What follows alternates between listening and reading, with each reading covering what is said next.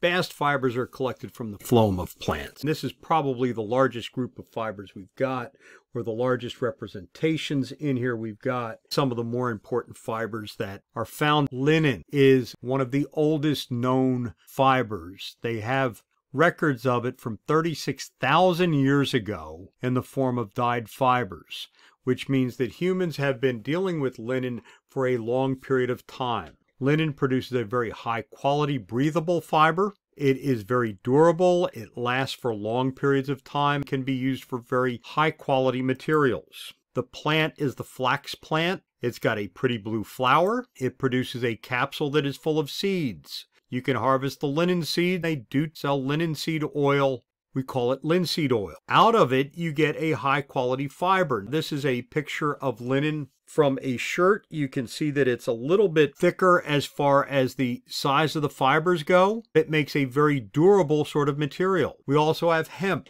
Hemp is cannabis sativus. This is not to be confused with marijuana. I'm not sure what's the whole difference between the two. In this particular case, you're looking at the fiber type material. It grows in a fiber like this. You see the stalks down the middle. What you're really looking for in this case is the stalk fibers that will be used to be processed on to make fibers from that. It is used to make a very rustic type of cloth. I'm not going to say it's a real high quality type of cloth, but it is a durable type of cloth. You can see here a picture of a cloth made out of hemp. Hemp has been used as a fiber for over 10,000 years that we know of. We don't know if they were smoking it back then or not. It's used as a fiber. It's often mixed with other fibers when you're making cloths. You may cut the hemp with something like cotton to make it a nicer type of fiber, and there are many different uses for it. You can also buy hemp seed. This is a picture of a hemp seed. It's a nutritious superfood, high in protein.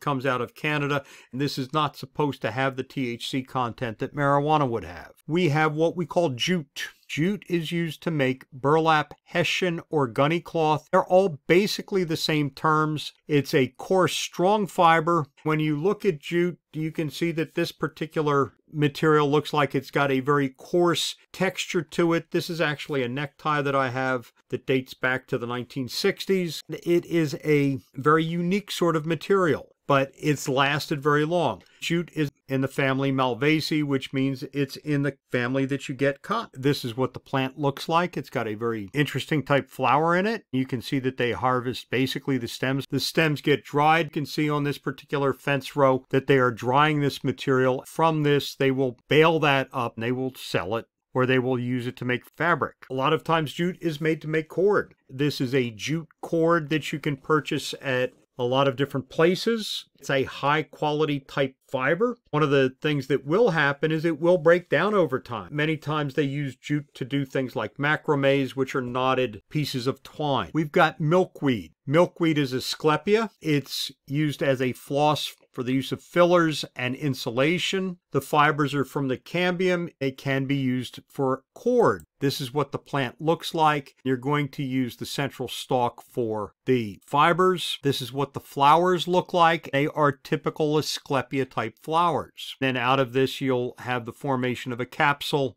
The capsule is not what you're using to make the material. Rami is used for high quality textiles. It's one of the oldest fibers that we know of.